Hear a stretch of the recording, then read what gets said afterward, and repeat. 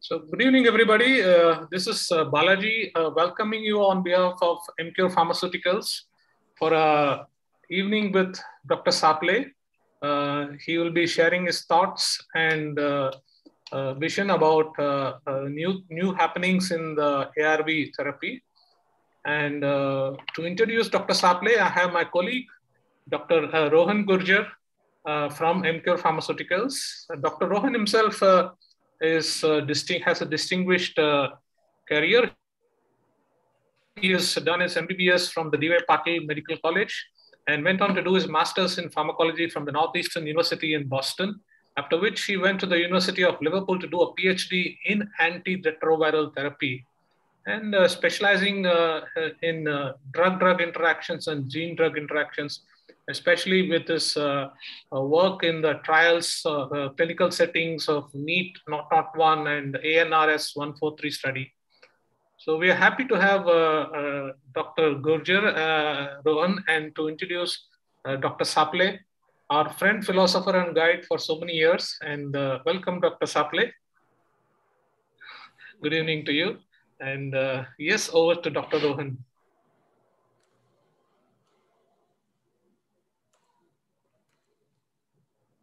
Yeah, I hope everyone can see my slide. Thank you for that kind introduction, Mr. Balaji, sir. For those of us who have been involved with treating patients with HIV or even in research regarding HIV, we all know that a few decades ago, 3-drug combinations had become the norm. But with new antiretroviral drugs, which are potent and safe, a lot of emphasis or research went on onto 2-drug combinations, and because of which we have some regimens in the market. But along with the advantages, there are some challenges as well. And I think it's important that we understand these challenges to do justice to our patients. So to help us with that task, today we are graced with the presence of Professor Dr. D G Saple. Dr. D G Saple is a towering personality, especially in the field of HIV and AIDS. And throughout the years, he has earned a lot of feathers in his cap. Just to kind of name some of his accomplishments, Dr. D G Saple is a fellow at Johns Hopkins University at Bloomberg, USA, and has been the honorary professor and head for dermatology, venereology, leprology at the Grant Medical College and the Sir J.J. Group of Hospitals in Mumbai.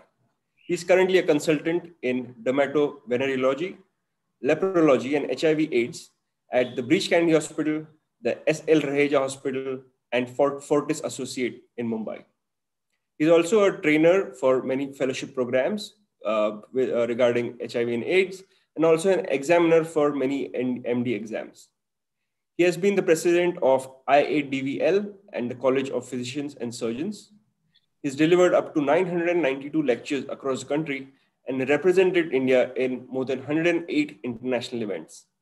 He has more than 40 peer-reviewed publications and has presented more than 55 articles in international conferences.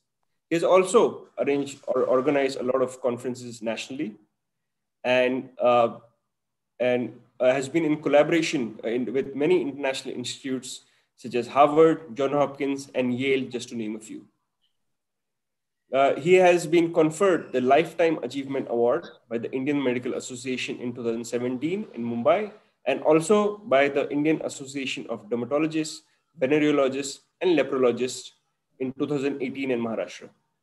Additionally, he has won the Best Practitioner Award at Dermacon International Congress in 2019 in Bangalore.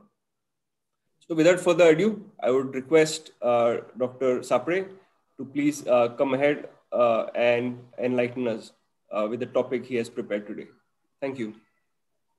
Rohan, thank you for nice introduction. And I think I'll take some time to share my slide. So yeah, once I...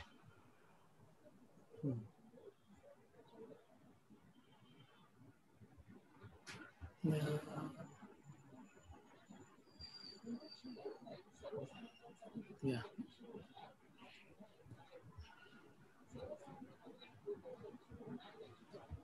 So the slides are seen?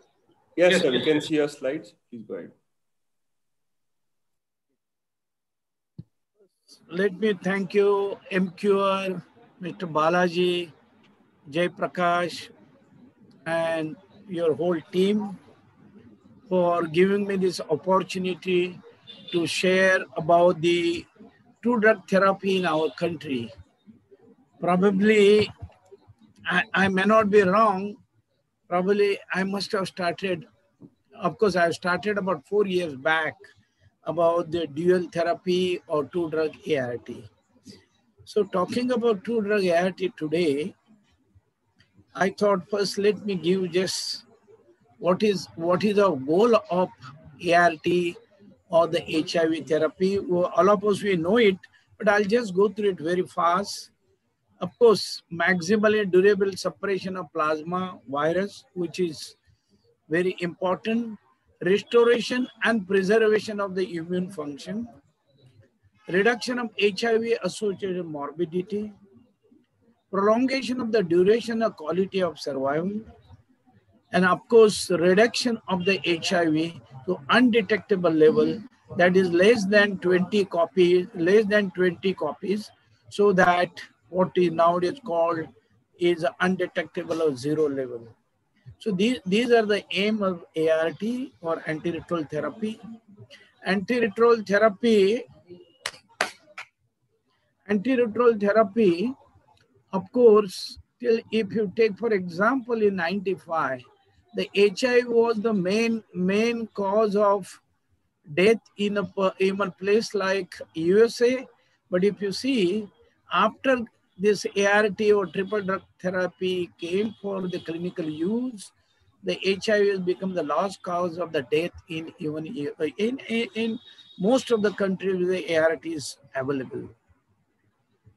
Then coming to survival, that is HIV treatment and HIV illness and disability and A-related deaths goes down and the patient starts surviving normally, or what you call is they are surviving as good as any non-HIV or immunocompetent patient.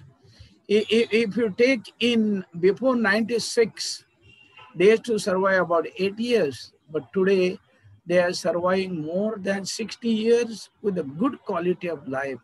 This is possible because of antiretroviral therapy. So what are the strategy of antiretroviral therapy? Of course, there are resilience and the impact. Antiretroviral therapy should be reached to all who are infected. Viral suppression with the ART is necessary. Or that's called undetectable virus is untransmissible. And that is the way we can prevent the transmission of HIV and we can control HIV by transmission. Then according to WHO, all of us, we know the formula of 90-90, that is 90% detection, 90% remain in the ART and 90% remain virological suppress.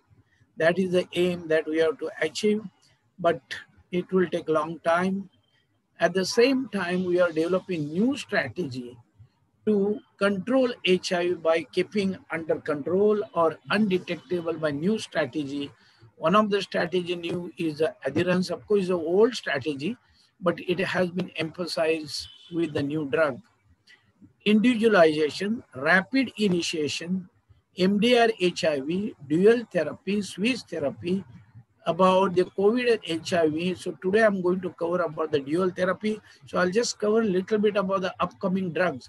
Most of the upcoming new drugs, either they are monoclonal antibodies or they are what is called, they are the capsid inhibitors or capsid inhibitors. These are the more drugs. They are based at the nucleus more than the other side. Coming to adherence, we know that HIV or any chronic disease, adherence is the most important part of the management. But here, why we require adherence? Because of many patients, they get fed up and they may have poor adherence. So those patients who have got poor adherence, we can use boosted PI or insta like bictegravir, dolutegravir, who have high generic barrier to resistance. So those patients who are poor adherence, we can use this. This is the advantage of this, what we call the high genetic barrier or resistant drugs. And whenever you use the virological patient is under suppress, of course the virus remains under control, and the patient may not transmit. This is how we can control. Talking of adherence with the bictegravir and dolutegravir, if you see the adherence, most of the patients on the bictegravir or the dolutegravir, their control is more than 84%, 90%. So these are the very good drugs along with the darunavir. Then talking about what they call is the individualization. The drugs, whenever any patient comes to your clinic, the meaning of individualization, certain patient may not afford the expensive drug, so you have to decide to that individual which is the best drug. Certain patients, that individual may have some liver problem, so there are certain drugs you cannot give because the liver compromise or renal compromise. So drug has to be individualized, and some people are having problem with their taking 2-3 drugs, so you can have to one drug. So what is called single dose therapy. So all this has to be taken in account. That is called individualization. They're just going for what is given in WHO, what is given in the Director of Health Services. We have to go according to need of individual. Then we get a better result. For example, a patient is not ready for antiretroviral therapy. Please do not start because it's not going to serve our purpose. So patient factors are very important. Only doctors works only unilaterally. One of the best drug is dolutegravir. You just give dolutegravir and patient is not ready, it's not going to work because adherence will be hampered. So these factor has to be taken, or what is called individualization of the treatment. Then coming to rapid ART initiation. We used to wait for what is called conventional starting ART, wait for the CD4 count to fall below 200. But today they said you should start ART as early as possible, or they said the day you diagnose. What I mean by doing that, we are increasing livelihood retention of number of patients in ART, and there will be more viral suppression. While if you go for the standard care or conventional care, there is trained for the decreased likelihood of loss to follow-up and the death, more morbidity and more mortality. So this is one of the studies shows. So now the whole world has accepted rapid ART therapy. But when you're talking of rapid ART therapy, that doesn't mean each and every patient you can start the day you're diagnosed. ART initiation should be offered on the same day to the people who are ready to start. So people are ready to start, not everybody. If the patient is not ready, please do not start. Secondly, some of the patient has got underlying opportunistic infection. Of course, all of us, we are now aware, whenever the patient you are going to start an ART, we have to rule out underlying opportun infection. And place like India, at least we have to rule out tuberculosis. Like, of course, if you are in South America, coccidioidosis. If you are in Chiang Mai, you are think of penicillinosis. So different diseases, according to geographical, we have to rule out the underlying opportun infection before starting ART. So you do not start on the same day after investigations. Next comes the MDR HIV, like MDR tuberculosis. Now the number of cases are not more, but MDR HIV still remains relevant. We know what are the causes. One of the causes is the non-adherence, inadequate supply of the drugs, improper prescriptions, and so many other factors, non-availability of the drugs. So when we are suspecting there may be HIV multi-drug HIV resistance, where there are certain drugs like ibalizumab. Now biologicals are used in each and every subject. Of course, basically I'm a dermatologist, so biologicals we are used a lot, but now in HIV also one of the treatment is imalizumab, that is monoclonal antibody, that is anti-CD4 receptors. You can use postemacavir, which is also prevent the CD4 cell attachment. And another drug is PRO140, but these are the drugs for the MDR HIV. There is a study for ebalizumab where they said you can use drug, but especially ebalizumab use on those patients who have taken multiple drugs and the HIV is not under control. You can use emalizumab as one of the drugs, and that is still not available in our country. But they said use with the patient with multi-class resistance virus, or the patients who have taken antiretroviral therapy last 10, 15 years, whose adherence is not good, and they have taken almost all classes. You can use ebalizumab. Then another strategy is two-drug therapy. Now, for example, this is one of my patients. For example, this patient is known the patient of pulmonary cox. Patient was on tenofovir, FTC, and lopinavir. Tenofovir, FTC, and lopinavir. Of course, because the anticox, the patient is on the rifabutin more than rifampicin because the patient is on rifa. And she was non-diabetic and non-hypertensive, this patient. But she developed sugar 3, serum creatinine is on the borderline, but there was a glycosuria and urinary albuminuria. We know this is the patient is going into tenofovir toxicity. So we change this tenofovir to abacavir. All of us, we are doing this. That is, I'm talking of 2015. But the patient developed hypersensitivity, and then we change abacavir to AZT.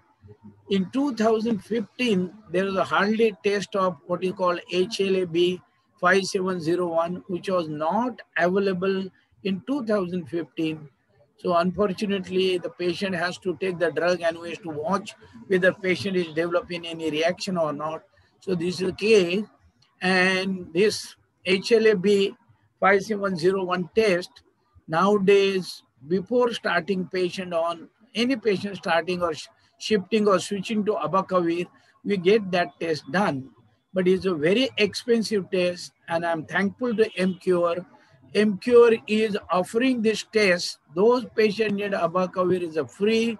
I must thank you, MCure, for these facilities. And because of this, now starting abacavir has become very easy and convenient. But this patient with the AZT developed anemia and discoloration of the nail. So this patient, see, we didn't have a choice. Even in 2000, we stopped prescribing D4T, that is last almost 20 years. But in 2015, this patient, there was no other option but to start D4T. Because it is a drug which is not, but in this patient, there was no choice. But patient developed dyslipidemia, that is cholesterol has gone up, triglycerides has gone up because lopinavir, ritonavir, and of course D4T also is responsible for that. But we changed lopinavir to atazanavir because atazanavir is ritonavir single dose. Lopinavir is 200, which is responsible for that. So we change it to atazanavir. But patient developed severe neuritis, that is because of D4T. Even his CD4 count was good, virus load was undetectable. So now, what was the left? In 2017, no drug, only drug was left is a darunavir. Patient said, I can't afford. So, that is called management of the individualization. Patient said, I can't afford, then what you can do? And then, luckily, dolutegravir is available, and there are a lot of studies. We switch over this patient to dolutegravir and 3TC, where CD4 count was good, virus load was undetectable. So when you're switching to two-drug therapy, I'm going to tell what are the things you should follow. But one of the things, patient adherence has to be very good. Virus load has to be undetectable for a long time. More than 6 months, CD4 count has to be good. So we taken all care, we started on this, and see in 2000, after 4 years, the CD4 count is 840 and virus load is undetectable. So definitely we can use two-drug therapy. We don't have to worry, but we have to be very careful. This is about one of the patient. So these are the patient when they can't afford, there's where the role comes of the two-drug therapy. So according to literature, the triple drug therapy is highly effective, but can two-drug do the work of triple drug therapy? Can they suppress HIV the way triple drug therapy can? Because there are in our country, the cost is issue, but toxicity is also not a less issue because most of the patients now, they are on antiretroviral therapy more than 15, 20 years. The toxicity has also become a big issue along with the cost in our country. So when you're talking of the two drugs, the initially dolutegravir and rilpivirine was approved for the maintenance for dual therapy, for the maintenance. The meaning of maintenance, the patient CD4 count is good, virus load is under control more than 6 months, where you can use as a maintenance. So when you're talking of the maintenance, what are the indications, what are the key factor, what are the dose adjustment when you are starting with two drug therapy? There are a lot of norms, we have to follow this norm. So one of the study called SOL 1 and 2, where they have selected patients who are on stable ART, that means more than 6 months, with the baseline HIV RNA less than 50 copies.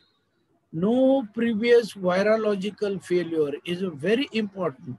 Any patient has previous virological failure, you cannot shift on or switch on to two drugs, and current HB infection, fresh infection there, we cannot. So comparing INSTI, NNRTI, PI or two NNRTI, I think that even if there is a history of resistance to these drugs, we should not use this. So what we call is the maintenance for dual therapy. We are not talking about the initials. So there are trial. One of the trial is dolutegravir 3TC for the maintenance. That is the paddle study, single arm phase, ACTG 5353 for the initiation. For the maintenance, you go for the ASPIRE study. Then dolutegravir and darunavir again for the maintenance. Darunavir and 3TC. So there are many, of course, now we are getting injectable cabotegravir and rilpivirine for the maintenance. So most of them are the maintenance, and there are for initiation. I'm going to show this.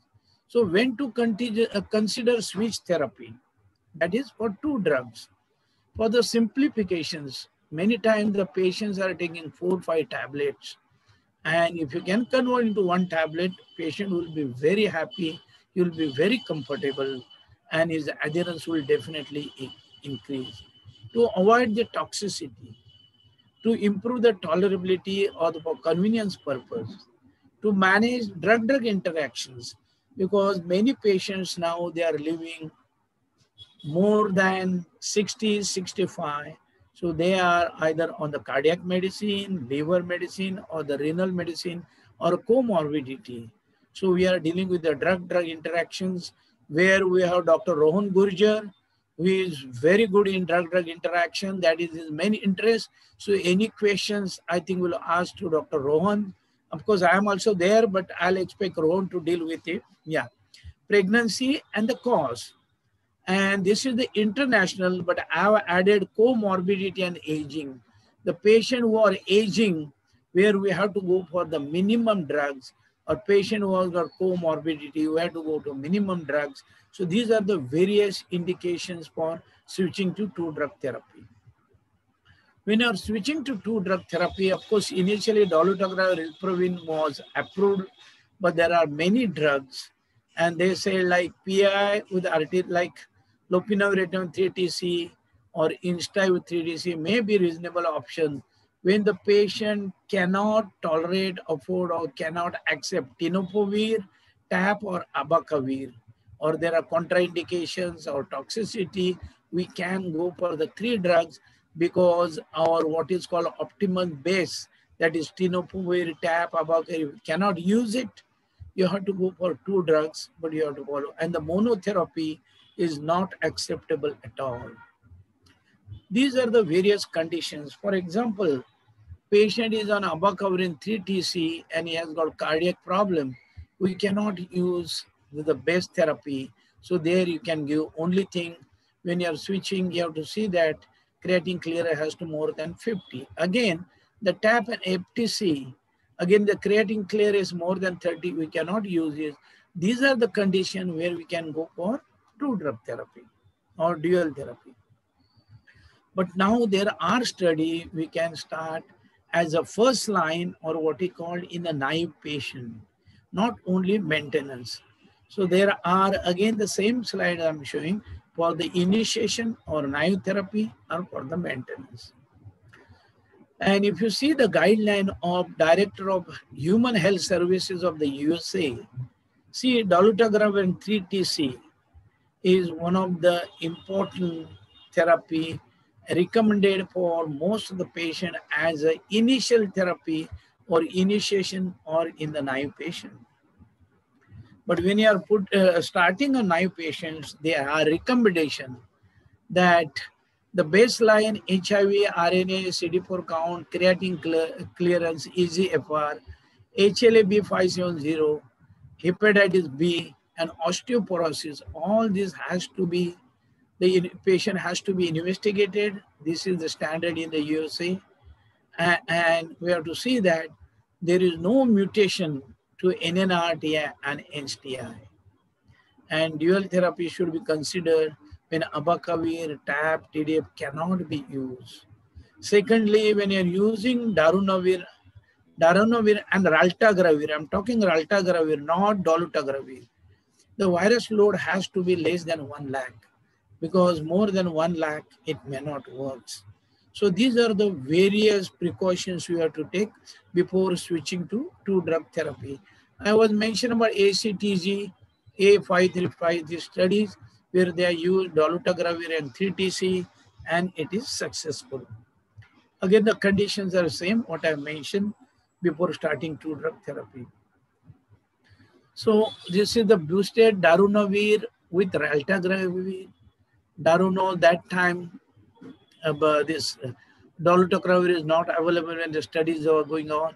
So they are compared with the raltegravir. But when you combine the raltegravir is not of that potent drugs where there are poor efficacy with the patient with the HIV RNA is more than 1 lakh and CD4 count is less than 200. But not when you combine the dolutegravir. Dolutegravir is the high resistance barrier. So darunavir with the dolutegravir, you don't have to worry. So yeah, the dolutegravir alpavir, they have given additional regimens they have given for the maintenance. The first line, dolutegravir 3-TC can be given in the naive patient if they can't tolerate 3 drugs or they can't afford or they cannot tolerate. So these are my recommendation before starting. What we do, we take the good history of adherence. Adherence is not good, please don't switch on to two drug therapy. Of course, it has to be stable. More than 6 months, the virus load has to be less than 50 copies. And no previous history of failure or current HIV infection or any resistance to 2 drugs, you are going to use it. But then you'll ask me question 3-TC, there is always mutation. See, it is the mutations that is called M184V. But because this is according to CROI conference in 2018, they say mutation about 3-TC is not cause of failure. And even there is a mutation, the dual therapy, even there is a mutation to lamivudine, dual therapy works because usually there is a mutation to the mutation, and this is not resistant mutation, is for the wild variety. And these studies, that is again in the CROI conference, that initiation darunavir, ritonavir plus 3-TC achieve similar efficacy by using darunavir, 3-TC and TDF. So these 2 drugs, this is the finding in 2018 by the CROI. I feel CROI is the most, research-wise, that is a very high conference. So there are my patients, we started about more than 36 months. That patients on dolutegravir, raltegravir, that time we used to use a lot of raltegravir, lopinavir 3-TC, lopinavir, raltegravir, darunavir, DTG, darunavir and dolutegravir, dolutegravir, darunavir and 3-TC, DTC and 3-TC, lopinavir and DTC. All combination can be used, and this patient are used because to avoid pill burden, comorbidity, toxicity. If you see toxicity and pill burden and the cost, these are the main reason. This is one of the latest study, latest study about the dolutegravir with the boosted darunavir. That is the true drug therapy, and this is done on the large number of patients. And this study is done for a long study. Efficacy and safety of switching to dolutegravir with boosted darunavir. This is the title of the study. The aim background, they said, because of the high generic resistance and the most potent dolutegravir and darunavir, this combination will be the best combination. And on that basis, this study was done, where they have included 263 subjects. So the conclusion of the study was dolutegravir, the boosted darunavir was non-inferior, continuing with the 3 drugs, that is boosted darunavir 3 drugs. These 2 drugs were as good as 3 drug combinations. I'll just see. See, this is the slide where you say what is called generic barrier. If you see, darunavir is the most potent drugs or highest generic to the resistance, generic barrier to the resistance. Then come to dolutegravir, bictegravir, and then comes other. So these are the 3 important drugs are used for the dual therapy. Of course, then this is the, they have in the study, they have screened 269 patients, but randomized 262 patients they could not include. And what they found, 2 drugs was non-inferior compared to 3 drugs. There were very few adverse events. There are only 2 patients lost in 2 drugs and 5 patients lost in 2 drugs. And withdrawal consent was 4 in 2 drugs and 4 in 3 drugs. So there was all comparable, and the effect was as good as the 3 drugs. And most of the patients, they had a background, they use FTC, tenofovir, FTC TAP, and 3-TC abacavir in the past. These were the drugs were used in the past, and these are the patients, and these are the drug maximum using in our country. So this is there are hardly any adverse effects or the side effects, and it was acceptable. So in conclusion, a switch to DTG in combination with the boosted darunavir is effective and has an acceptable safety profile in previously suppressed people with HIV. But what now they are in the future study, what they are planning, that investigation of this combination as switch therapy in the people with the HIV and treatment failure of the interest and underway. See, those patients who have failed on HIV or the failure cases, they want to try on those. But still we do not have study, still we do not have support, better not to get involved. So we can start the patients whose virus load is under suppression. Yeah. So I thought I'll share my patient. This is one of my patients who was an abacavir 3-TC and darunavir. We shifted to raltegravir and darunavir about 4 years back, and his CD4 virus load, everything is under control. This is another patient was an atazanavir. We switched to atazanavir and raltegravir. Again, this is patient on lopinavir. We see tenofovir 3-TC, the mostly 3-TC. Again, if you see efavirenz 3-TC, again lopinavir 3-TC. Tenofovir, atazanavir, toxicity, again the toxicity. Abacavir, raltegravir. because they were resistant to NNRTI. Again, here resistant to NN toxicity. So there are many patients, dolutegravir and 3TC, darunavir and DTG. So all these, and if you see at the end of 4 years, we have followed this patient 4 years on our clinic, and we found they are doing very well. Only thing, when you put this patient or switch this patient on 2-drug therapy, initially you have to see that their adherence is good and virus load testing has to be stringent. We repeat after 3 months, then after 6 months, and usually first 2 years every 6 months, and then we develop confidence patient then every year. But as far as possible, we repeat virus load every 6 months. That is very necessary if the patients are 2-drug therapy. So that was this. Most of our patients are on dual therapy more than 4 years. This is our experience. So I thought I'll share with you. This is another patient, a 40-year-old male patient, presently asymptomatic, is on presently on darunavir and dolutegravir for last 4 years. Darunavir and dolutegravir. Patient has no comorbidities. CD4 count is good. Virus load is under control. But if you see his past history, he presented with us in 2007 with disseminated coughs. He was treated with ATT for 18 months, and then he was switched to tenofovir, FTC, FOA. Almost he has taken 6 years. Then shifted to, because virological failure, he shifted to lopinavir.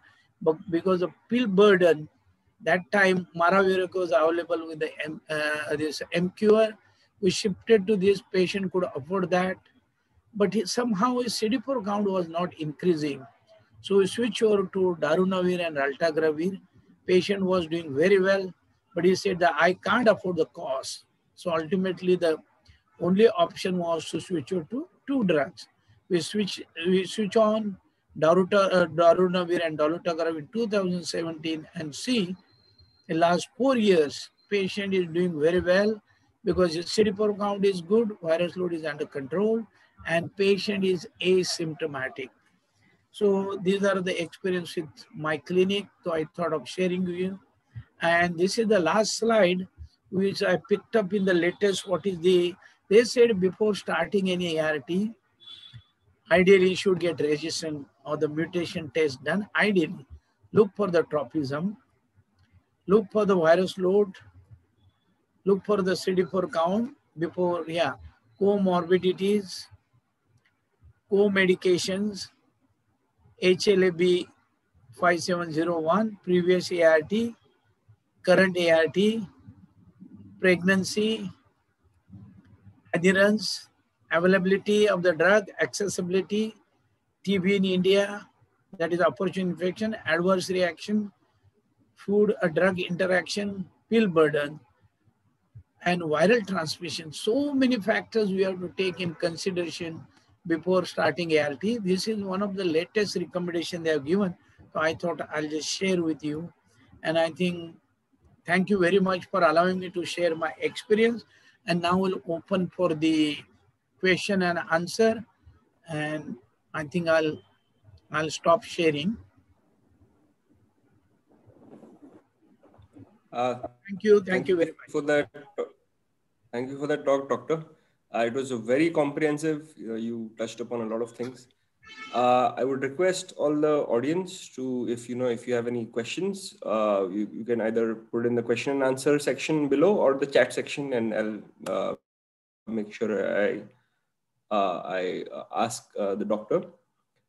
Doctor, you're on mute, so if you could just unmute yourself. So Rohan, can you read or? Sorry? Can you read out the question? Read the question, or I should read? Yeah. I'm going to ask you the questions right now. Okay, no problem. Yeah. Okay. Yeah. So the first question is, you've been in this field for a very long time, and you've seen a lot of drugs come and go. So I think initially we had indinavir, saquinavir, lopinavir, And then I think came atazanavir, which kind of changed the whole game. And then now we have darunavir. So can you just maybe tell us about your experience of how how this has affected your treatment of your patients? Yeah, I think Rohan, you asked very good question, because I'm talking about this, what you call is a 98, 99 drug only was retinovir. Retinovir used to give 12 tablets, recommended over 18 tablets. The patient used to tell doctor, we don't want to live. That was a toxicity of the PI. But nelfinavir came and everything settled. When the nelfinavir came, even there were 9 tablets, patients were very happy, no gastritis. That was the wonder of the nelfinavir. But nelfinavir, we started getting what is called pot belly. That we started getting. And of course, by 2000, efavirenz came and the whole game was changed. Efavirenz was the game. I remember that was the meeting in Oxford, and Dr. Anton Pozniak, we were having dinner. He just called me to side. He said, efavirenz, this is the drug for future. He told me exactly. He said, Dr. Saple, this is the drug for future. And efavirenz came and the whole game was changed. So retinol was very toxic. This is how we have gone through initial period. Yeah. Then of course, lopinavir, again toxicity, and then atazanavir came. Again, people were very happy with the atazanavir. Yes. Right. So, so one thing, at least from my experience, being in Liverpool and here, I've seen that the new drugs that, come out, get approved, that form guidelines, you can't really translate those to India because of the limitations of resources. Right. So how do you deal with that? So when some new recommendation comes in and it's not available, how do you go about it?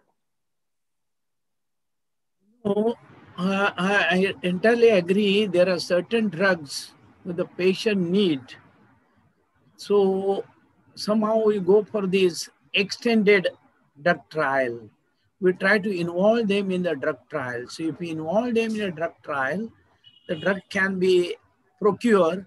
Otherwise, if you write to Drug Control of India, this is the patient is the life-saving drugs, then they give permission for the patient. We have to prove there is no other options, or there are resistant to other drugs, or patient has got toxicity, cannot afford. So this patient, if you take a permission and write to Drug Control of India, they give permission to get this drug from abroad. That's how we are managing. Yeah. And is it a fairly easy process to do that? If you know the format, is an easy process. If you do not format, you do not know how to approach, then it's, yeah. So we have some clinical questions as well. So one doctor is asking, the patient is compliant on the drug regimen, the three drug regimen that he or she has. CD4 count is good, virologically suppressed, no adverse events. Should the doctor recommend to switch to a 2-drug combination? In case of 2-drug regimen for initial ART, there is a CD4. Okay. So the patient CD4 count is good, virus load is good, patient is comfortable, and there are no problem of the toxicity tolerance, still you will switch. Correct? No, that is the question. Yeah. This is the situation. Many times patient comes to our clinic, he is on multiple drugs, patient is happy, yeah, and patient like to continue the same drug on which they are happy. But we explain to them, you are taking 3 drugs or 4 drugs, or you are taking expensive drugs. Now tablets are available which are single dose, single tablet, and the cost is less. Once you explain to them, they ask, we are going to take 1 tablet, but are they are as effective at what I'm taking this regimen? If you tell them and you are confident, definitely I'll switch to other drugs. Definitely I'll do that. Yeah. And following that question, is there a CD4 cutoff, which or a prerequisite that do you look for a certain CD4 count before switching them to a true drug combination?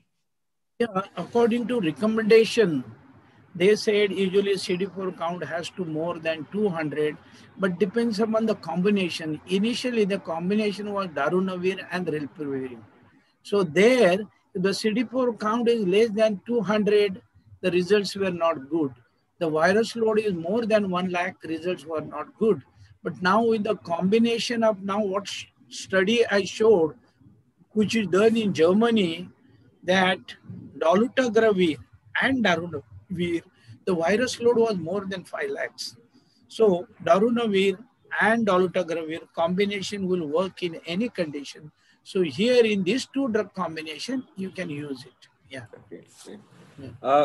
I think since I've asked people to ask questions in the Q&A, you've been bombarded by a lot, so I'll maybe go through some of them.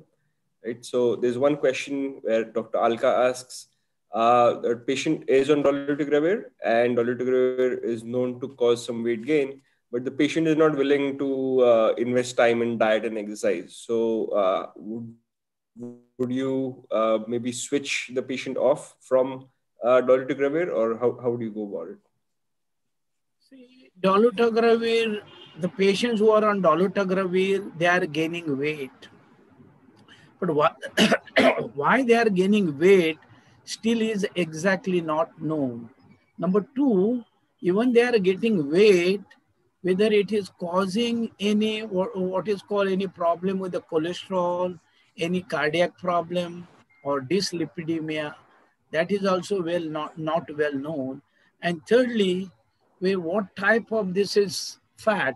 This is the white fat or the red fat or this is dangerous. They are still working on it. So we do not know, but a patient is putting on weight, which is not acceptable to the patient. We have to change it. I remember one of my patients was 80 kg. But the end of 1 year, he became 105 kg. So where is the question there? You have to change the drugs. So ultimately, you can take a call in between you and the patient, but a patient is putting on the weight, which is not acceptable. We have to change it. But just putting on into the limit, I don't think there is any problem, but the patient who puts on weight, I'll get his mainly the lipid profile. That is very important. Blood pressure, blood sugar, these are the comorbidity. I'll get it done. And if there is everything is okay, weight is acceptable, I may not change it because still studies are going on. We do not know what is the exact cause. Yeah. Of course, if a patient is a female, they go on increasing weight, there I'll change it. But a patient is male, usually after 24 weeks or 48 weeks, their weight becomes static. So in the male, always you can wait for it. Yeah. Okay. I hope that answers your question, Dr. Alka. Dr. Saple, if you see at the bottom the Q&A section, if you click on that, that's where I'm reading the questions out from, right? So Ravi asks, once you switch to a dual therapy in a suppressed patient, we switch him to a dual therapy. How often do you advise to do a CD4 or a virological or a viral load test to see whether he's not going into failure? No, this is also one of the very relevant questions. In fact, I mentioned in my talk that whenever I switch to two drug therapy, usually we repeat every 3 months for first 2 occasions, and everything is okay, then every 6 months. But at least minimum every 6 months, once and every time we look for the adherence, we spend more time on adherence. But if we can get every 3 months will be good, but at least 6 months you should get it done. And I entirely agree with Dr. Ravi. When you switch patient on two drug therapy, CD4 is not important, but what is important is monitoring of the virus load. I entirely agree with Dr. Ravi what he has raised the question. Yeah. All right. Okay. All right. Martin Khan is asking, which two drug combinations do you frequently use, in India? So I'm guessing if he wants to maybe switch his patients, which combinations he should look out for. Most of the drugs are used in dolutegravir and 3-TC because the cost is also, because darunavir is also good, but the cost comes. So dolutegravir and 3-TC is the most common, and there are a lot of study and recommendation. Even DHS, Director of Human Health Services, USA, their first line therapy is dolutegravir and 3-TC. So my maximum patients are on dolutegravir and 3-TC, DTG and 3-TC. Yeah. Right. And also, you have experience with using dolutegravir and darunavir combination? Yeah. I showed that one of my last patients, we are using this. Yeah, we are using this, but those patients we can afford. Usually that is because it becomes expensive. Yeah. Okay. All right. So if you have a patient on darunavir and ritonavir combination who is failing, which combination would you, or what regimen would you suggest? No, entirely because darunavir is the highest generic barrier and it fails. The patient fails. See, this is a PI. The patient fails on the PI, we can use NNRTI and NNRTI. Because what has happened, the first line therapy initially, we used to give PI as a first line therapy. Initially, I'm talking about initially in 2001, 2002, and 3. So NNRTI was not there. So if PI fails, we can use NNRTI, like efavirenz and nevirapine can be used. Because many times people feel that PI are the most effective, and if you have not used this drug, definitely you can use these drugs. Definitely. So I think Dr. Appa Saheb Chaugule from Kolhapur, he wanted to ask a question directly to you.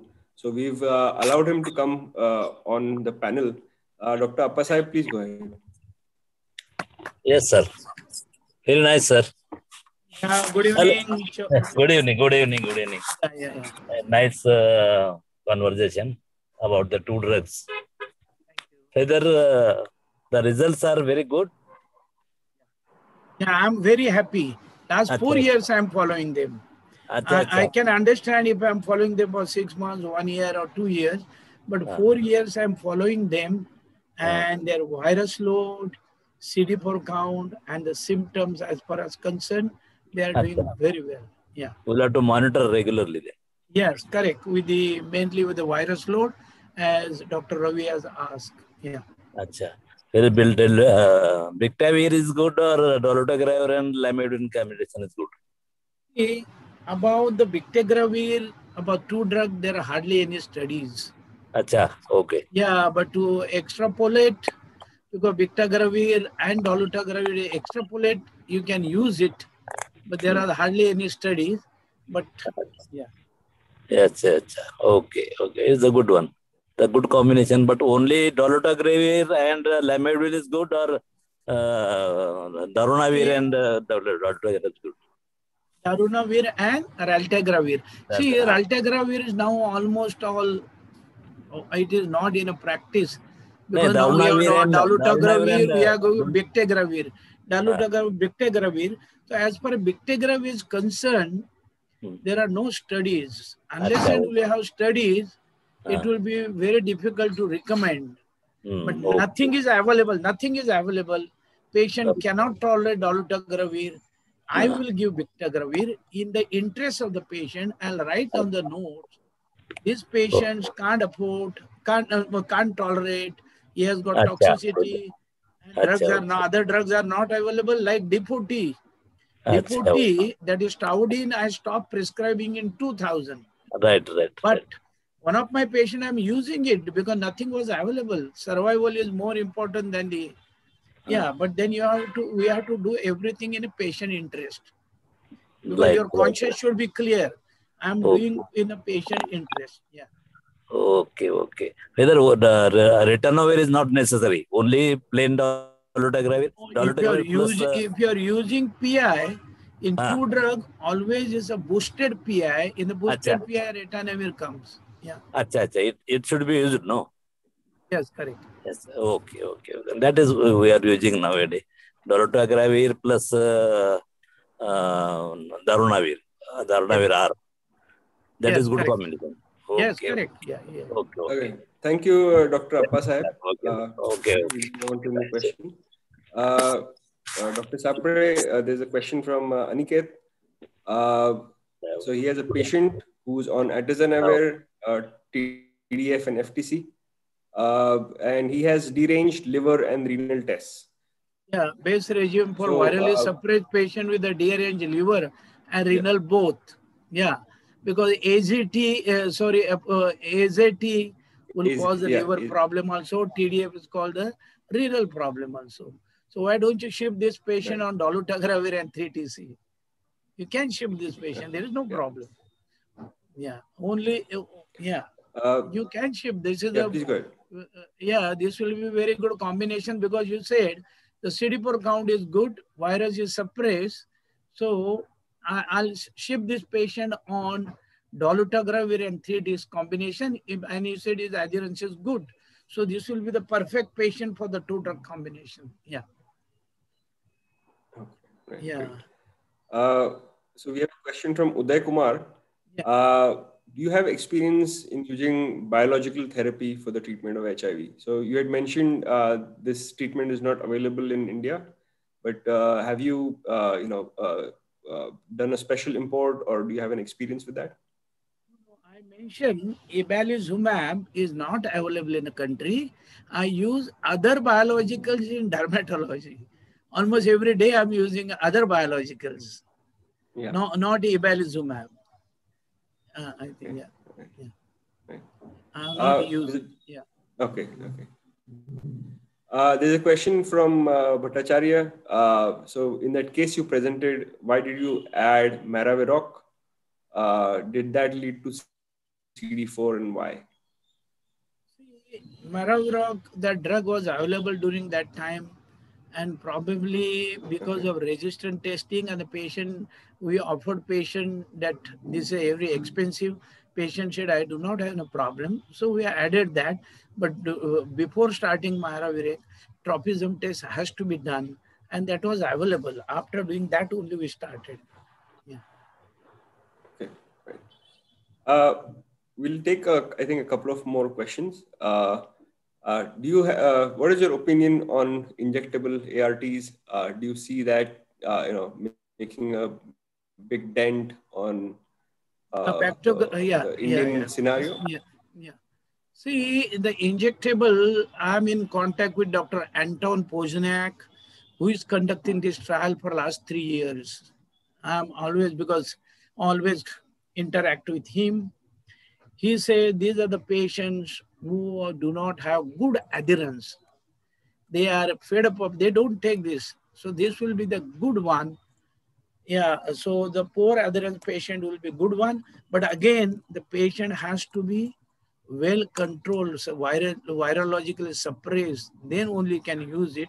So there are limitations for this. So whenever this will be available for clinical practice in India, we have to be very careful. We should not just prescribe easily. We have to be very careful or cautious.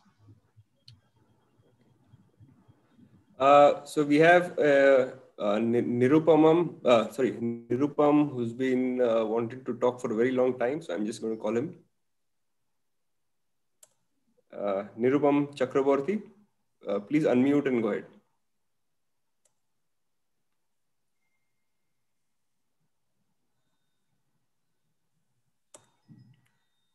Okay. Okay, I don't, maybe something's off. Okay, in that case, we'll take a last question. So how long to wait to start ART if we need to start AKT? Yeah. See, this is the problem in all developing world where the tuberculosis is common or opportunistic is common. When it comes to the TB, it depends upon the CD4 count of the patient. If the CD4 count of the patient is less than 50, then you start tuberculosis and anti-TB together. There is a danger of what is called immune reconstitutions. So, but still that say you start first TB treatment for TB, wait for 2 weeks, and you can switch your, initiate ART as early as possible. That means when they start tolerating anti-tubercular drugs, then you can start. If the CD4 is more than 100, then you can afford to wait for 4 weeks. And is more than 200, according to study, they said you can afford to wait only for completion of anti-TB drugs. But initiating of antiretroviral therapy as early is very useful compared to what is their outcome of their morbidity and mortality. So I will try to initiate ART as early as possible when the patients start tolerating anti-tubercle drugs. And if the CD4 count is very less, then there are chances of iris is more. That patient will I wait for 4 weeks to 8 weeks. Otherwise, I'll suggest start ART as early as possible. Yeah. Right. Okay. I think there are few questions. So Rohan, can I read that? Yes, please go ahead. Yeah. The question is asked by Aniket Gangurde. Any update on vaccine status against HIV? See, there are two aspects of vaccine. Number one, whether when you give the first accept is a live vaccines or attenuated vaccine. Fortunately, you're asking for the COVID vaccine, or in general, when it is a live vaccine, then the CD4 count of the patient has to more than 200, then you can use. If it is attenuated vaccine like a COVID vaccine, you can give even CD4 count is less because it's an attenuated vaccine. That is the first aspect.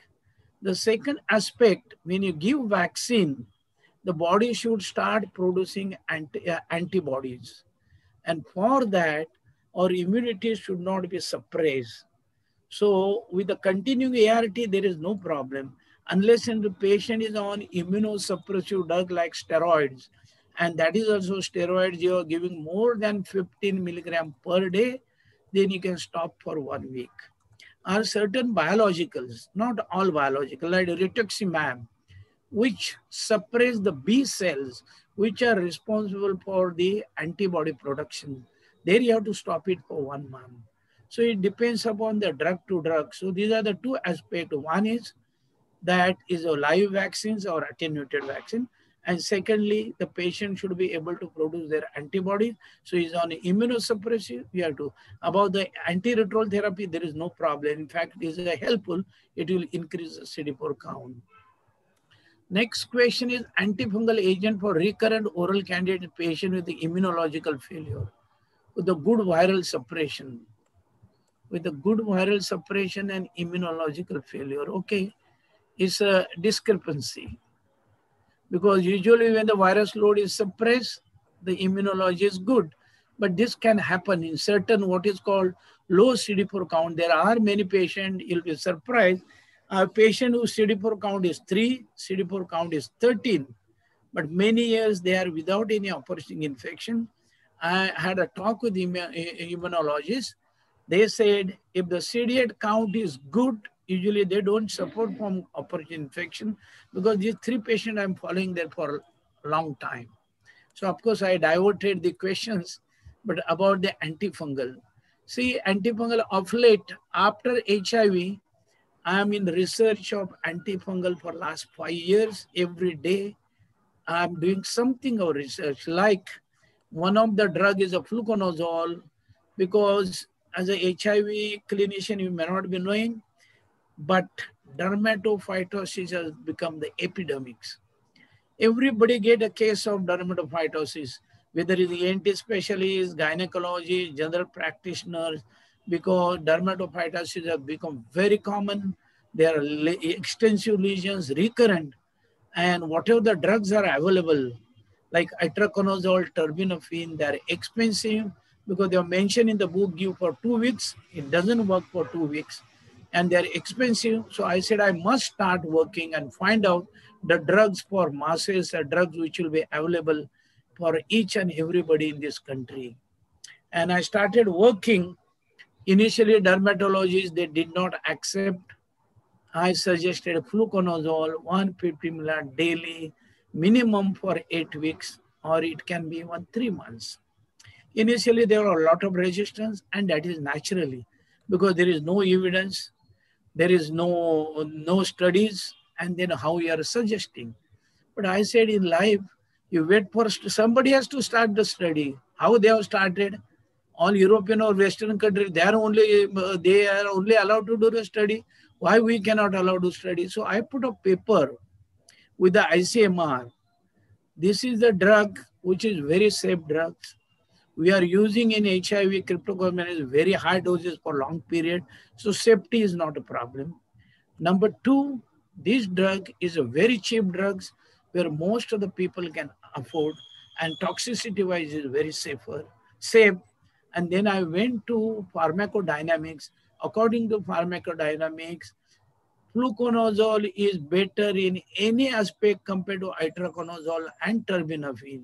You talk about this half-life, talk about his potency, talk about his retention, any point, combination with other drugs, and I'm doing the trial, and I found fluconazole is one of the wonderful drugs. I have planned for 100 patients. I have done 74 patients, and the results are almost 90%. They are doing very well. Very well. That is one point. Second, when the patient is immunological suppressed, I'm talking about now 94, 95. We used to see the patient of esophageal candidiasis. When we see the patient of esophageal candidiasis, that time we used to start fluconazole, what is called available drug from Pfizer or diflucan. I'm talking of the government hospital, but Pfizer used to give free that drug to the patient. So when you used to start with the fluconazole, patients were not responding. But when their CD4 count used to come up, they were responding. So this term was coined in 94, 95 by me in GT hospital. This is called unresponsive infection because the patient is immunocompromised or his CD4 count is less. So we should allow CD4 count of immunity to come up and they will work. So this was not resistance. And I was happy by 2000 Western world, they started calling it a clinical failure. It's not resistant, it's a clinical failure, but I used to call unresponsive. So this patient, you have to give antifungal candidiasis for the longer period. Just giving for once in a week, twice in a week is not enough. You have to give minimum for, according to me, 4 to 6 weeks. So we have asked this Dr. Sapna Devre. So these are very good questions, and my suggestion, give them for the longer period, then only it will work. By giving short period is not going to work. Yeah. Doctor, I just wanted to tell the participants that, if you are interested in coming on stage and having a conversation with Dr. Saple, please raise your hand and, I'll allow you, because I think, they're asking one question and they have more, to follow up. So, Okay, raising the hand and okay. Yeah. Please go ahead. If there is a question that you've seen right now, which you would like to address right now. Dr. Saple? Yeah. Yeah, I can. Okay. Yeah. Any question?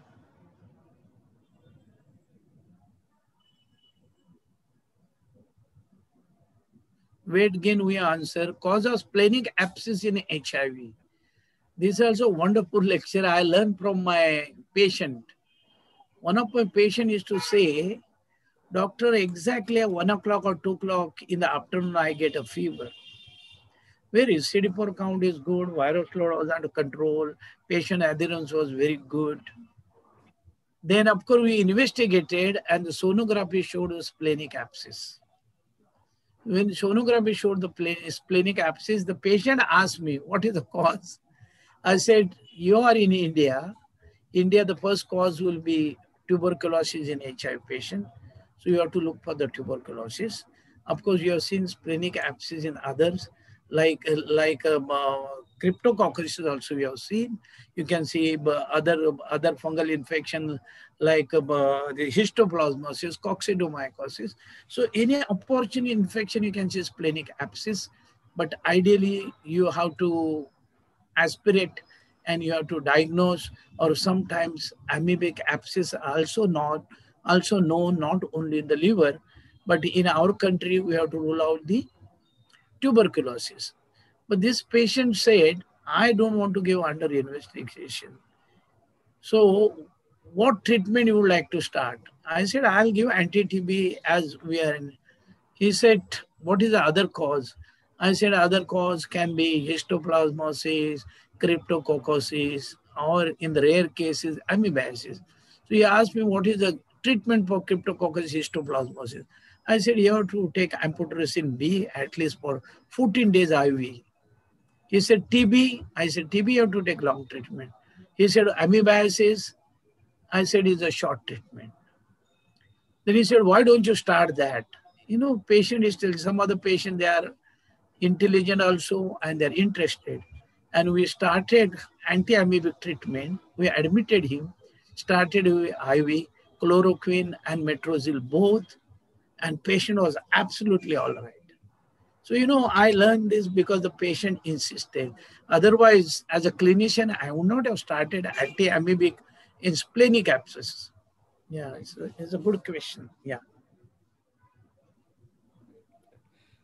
We have a Matin Khan who has raised his hand, and we've invited him on the panel. I would request him to please unmute before he asks his question. Hello. Good evening, sir. Yeah, Matin boliye. Actually, I joined late. So can you tell me the indications of dual therapy in naive patients, and what are the combinations available in India, the dual therapy? Yeah. See, dual therapy according to USA guideline, dolutegravir and lamivudine can be used as an initiation therapy. But when you are using dual therapy, what is important is see that patient will be good in adherence. Number two, you should be able to do is virus load every 3 months initially. That is a very important thing. These two factors has to be taken in consideration. Yeah. And then what they said, when you start to drug therapy, see that there is no underlying resistance to dolutegravir and 3-TC. There is no active hepatitis B. And the CD4 count has to more than 200, and virus load has to be less than 5 lakhs. So many conditions as they're given. If you follow that guideline, we can start as an initiation. And not in the pregnant lady also they have said. Yeah. And what are the combinations available in India? Dolutegravir and lamivudine, it is available. Okay. Yeah. Yeah. Can other be another combination? Dolutegravir and you can use lopinavir. Darunavir? Yeah, darunavir and lamivudine you can use, no problem. Okay. Yeah. Okay, sir. Yeah. Thank you, sir. Thank you.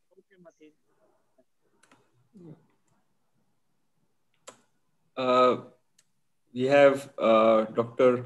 Alaknanda on stage as well. Good evening, sir. Dr. Alaknanda, please. Sir, yeah. Sir, I have a question. I have one patient who is on tenofovir and Viratas R for almost 4 years. Patient CD4 count is good, more than 400. Viral load is also under control, less than 50.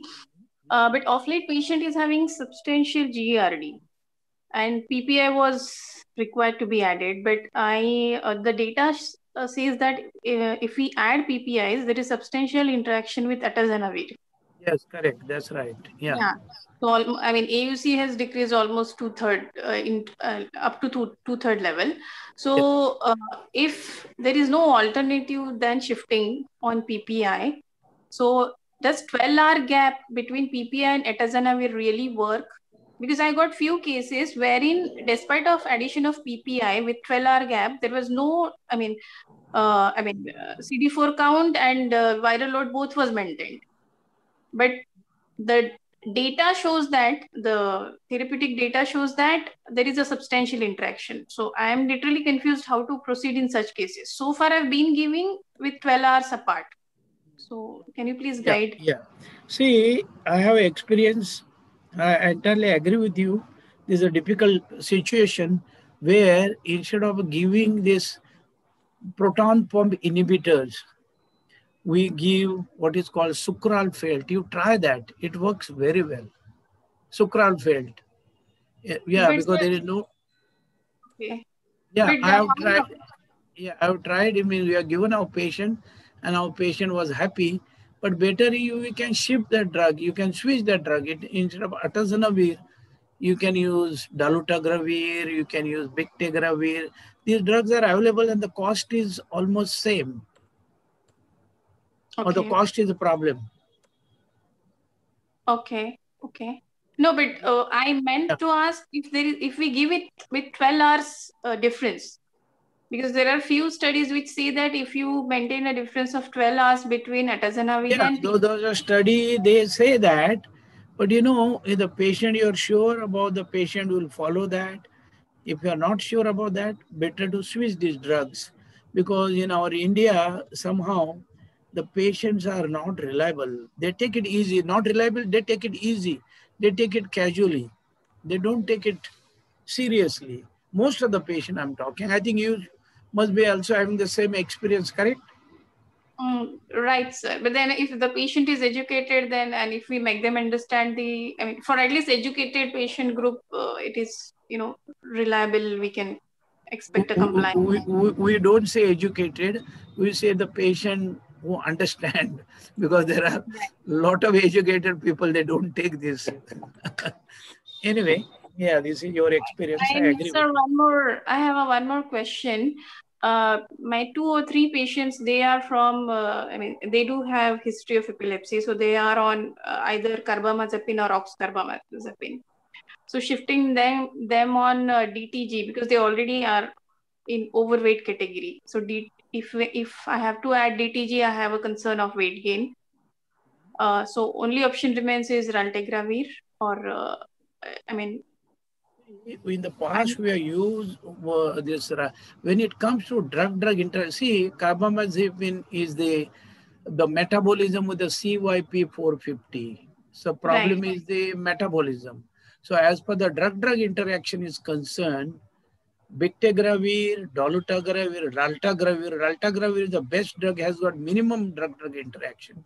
So you can use raltegravir, but I'll ask Rohan to have the answer, because he will be the better person. Okay. Yeah. So in terms of drug interactions, mostly the interactions happen, when because of either transporters. So when a transporter is moving a drug from one compartment to the other. So for example, if it's the drug is getting absorbed, or from your gut to your into your blood, there's a transporter called PGP, which is involved in most absorption of drugs. And if you give a concomitant drug which interferes with that, it changes the pharmacokinetics. So it can give suboptimal therapy, or it can give side effects. Right. Similarly, most drugs are metabolized by an enzyme called CYP3A4. So around 80% of the drugs are metabolized with that. And your, for example, your drug, rifampicin, it messes around with the CYP3A4. So it changes the concentrations of your drug. Right. So an ideal, so antiretrovirals which are metabolized by CYP3A4, they usually become the victim or the perpetrator of drug interactions. Now, the unique thing about raltegravir is not metabolized by CYP3A4. It is metabolized by an enzyme called UGT1A1, right, which is quite a rare enzyme. So, if drug interactions is one of a concern, raltegravir is the best one for it, because its metabolism is through a completely different mechanism. And it is, you can be fairly confident that giving other drugs won't mess around with the treatment of raltegravir. So, but then raltegravir is on cost-wise little on a higher side. What if the patient is not in affordable category? I mean, of course, those who are affordable, I'm definitely preferring that. But if cost is a concern, and if I have to avoid both DTG and dolutegravir, then the third would be Dr. Saple. You're on mute. Sorry.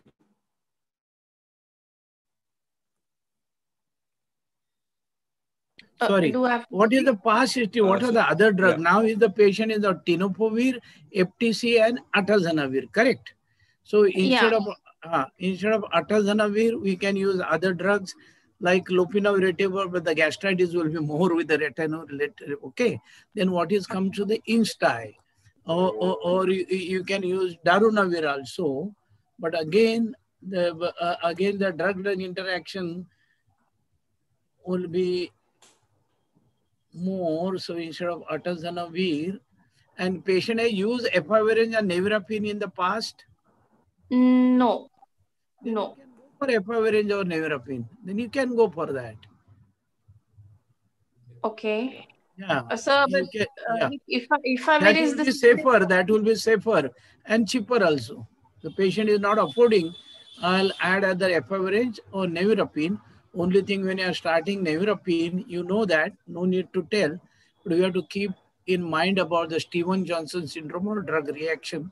We have to warn the patient, and sometimes it can happen at the end of 45 days we have seen, not only first 14 days. Yes, madam. And sir, with efavirenz, the risk of CNS toxicity or the adverse events from psychiatric point of view, I mean, I got few patients. Yeah, that is, they have mentioned in the literature, but I'm using since 2001. I have not seen any single patient. Now, you only tell me how many patients they are going to psychosis of on efavirenz. I'm asking about one particular case because one of my patient has a history of psychosis. I mean, he was on. Patient has got psychosis. Then you start and just observe that patient. Then you start on nevirapine. Okay. Right, sir. Okay. Thank you, Dr. Alaknanda. Dr. Saple, there's an interesting question which I'd like you to take. Considering the latest guidelines, which has kind of elevated the position of dolutegravir. So there's one asking role of dolutegravir in preventing mother-to-child transmission. Yeah. Mother to child, initially there was a problem, the neural tube defect. That was a problem. That's why they said when you go for the European guidelines or the American guidelines, they said better to start dolutegravir after first trimester. But if you see the African studies, the African study says the neural defect in the patients on dolutegravir and non-dolutegravir, there is hardly any difference. There is no difference. So that study, and thirdly, they say if you give folic acid during the pregnancy, chances of neural defect is less, or is comparable whether you give dolutegravir or non-dolutegravir. So the recommendation of WHO in a country where there's what is the financial constraints, you can use dolutegravir, but you have to counsel the patient that about the neural tube defect, and then you start. So these are the various points. If I get opportunity, I'll start after first trimester, but there are no other option. That is the only option. Then I'll start, but I'll give folic acid and I'll counsel patient properly. Yeah, any other thing they want to add, they can also add, because I can also learn from them. Yeah, because we have to learn from each other. Dr. Balaji, do you want to go ahead? Yeah, there was Doctor. This very interesting talk and the way you have gone about with answering these questions. I can see one question: if a patient is having CNS tuberculosis, is it advisable to start dolutegravir with 3-TC? No, the patient has got CNS tuberculosis. That means his CD4 count may not be good. So starting two drugs is out of questions, because the patient has got opportunistic infection. When he has got opportunistic infection, means Sometimes what happens, the CD4 count may be good, but what is important, CD4 percentage. In Johns Hopkins, always they follow CD4 percentage than the CD4 count. For example, if the WPC count is high, the CD4 count will be very high, but the percentage will remain the same. Similarly, patient is on oncotherapy, the CD4 count will go down. Sorry, CD4 count will go down because WBC count goes down, but percentage remains stable. That's why if the real parameter of the guideline is CD4 percentage than CD4 count. So CD4 percentage is very important, and the fluctuation is more in children.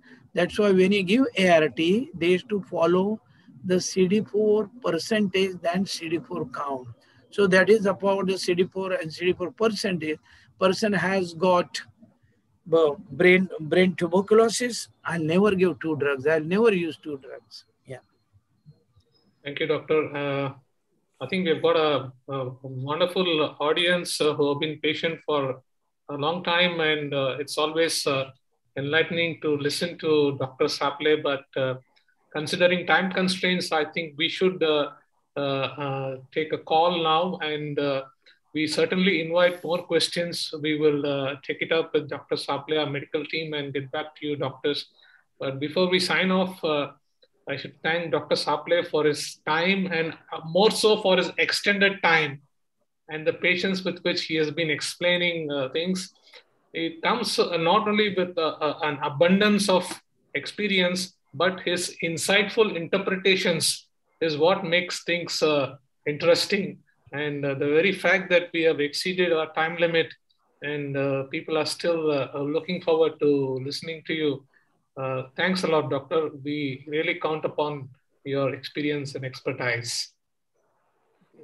Okay. Thank you. Thank you. Thank you all very much. Yeah, see you. And have a good evening.